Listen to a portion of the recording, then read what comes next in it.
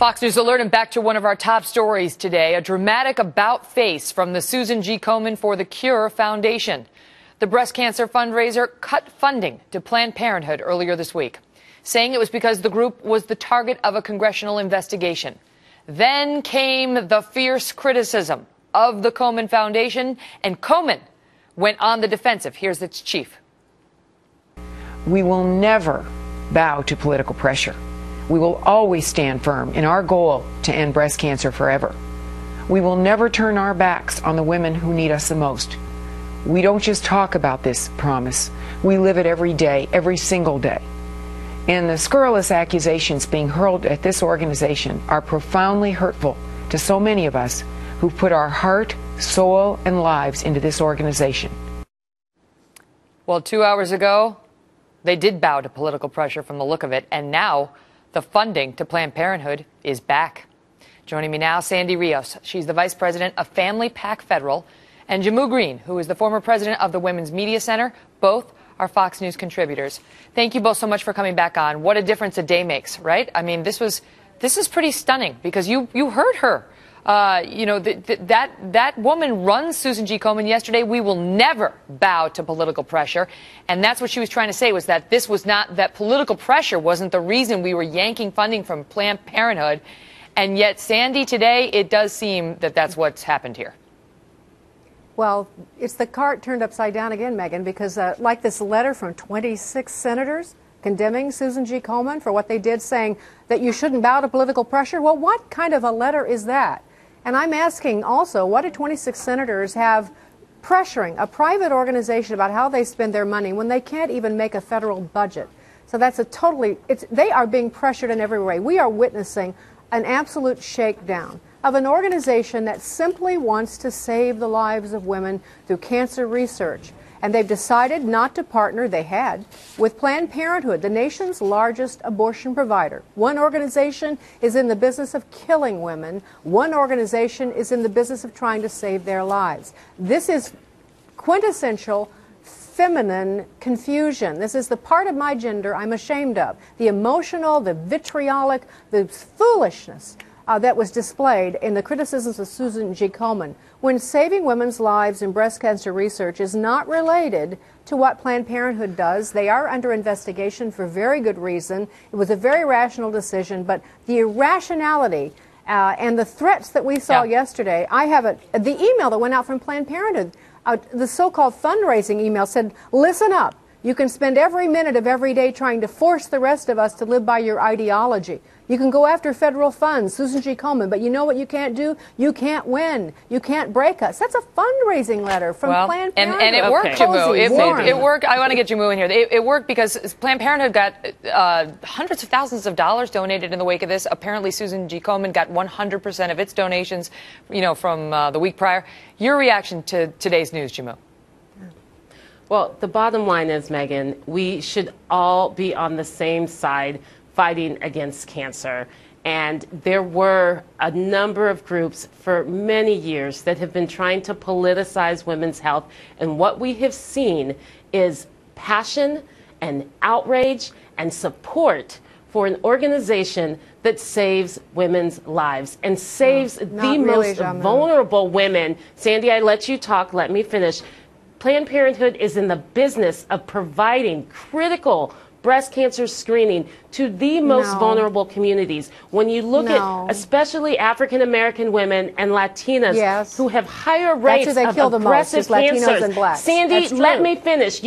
Sandy, yesterday you celebrated women who are in the most vulnerable communities not having access to critical breast cancer screenings. And guess what? The world stood up and said, we're not going to accept this. People who care about cancer, every family in America that has been affected by cancer, the 1 out of 5 women who have visited a Planned Parenthood center. I did not interrupt you, Sandy. Do not interrupt me, because I think what you have seen is a pushback against the type of politicization of women's bodies, women's health care. This organization serves 1 out of 5 women in America.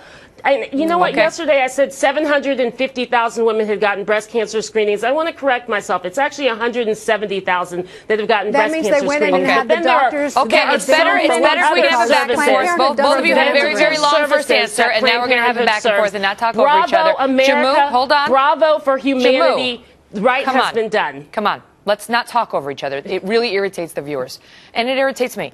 Sandy, listen, the question I have for you is clearly Komen, did cave.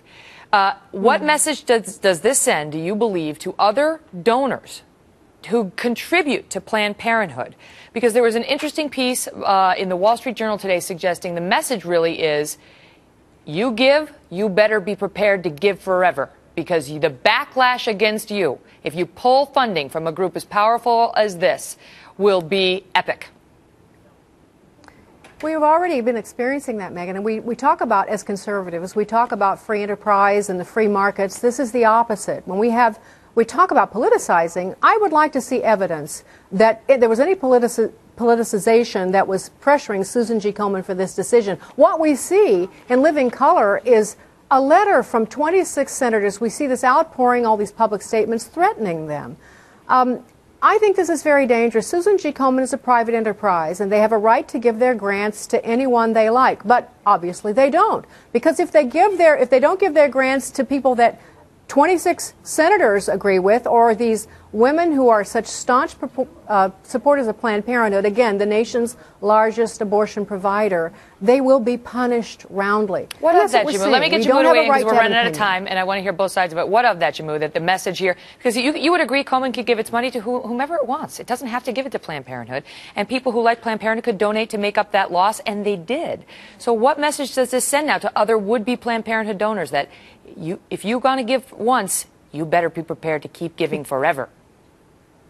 Well, Megan, I think we have to keep in mind that for many years, the national right to life groups have been politicizing this, and they have run a very aggressive campaign against Susan G. Komen to get them to defund Planned Parenthood. So it started way before. This isn't about political pressure to reinstate the funding. But at the end of the day, what we have seen is that this treasured relationship that Susan G. Komen had with Planned Parenthood and will continue to have with them to reach the most vulnerable communities.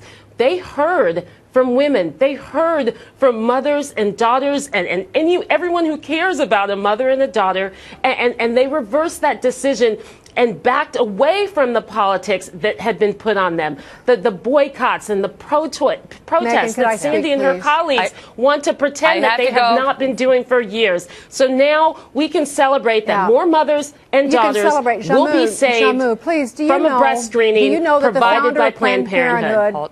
Margaret Sanger targeted the black community for elimination. That's an absolute lie. Said that That's an absolute lie, Sandy. And I'm not going to sit here and allow you to spread that now we've gone off the rails. Exterminated. I got to leave it at that. I got to leave it at that. Listen, I will tell you this: that they are suggesting that the funding, that one gives to the other can be separated out. That you can. Human weeds. All right, I give up. Need to be exterminated. Listen, Sandy and Jammu, even though that was irritating, love you both. Thank you so much. Sorry, Megan. No, it's all right. Listen, it's an issue people feel passionate about, and I understand that. And I think our viewers understand that. And sometimes people get, really passionate about it on the air. Anyway, our thanks to both Jammu and Sandy.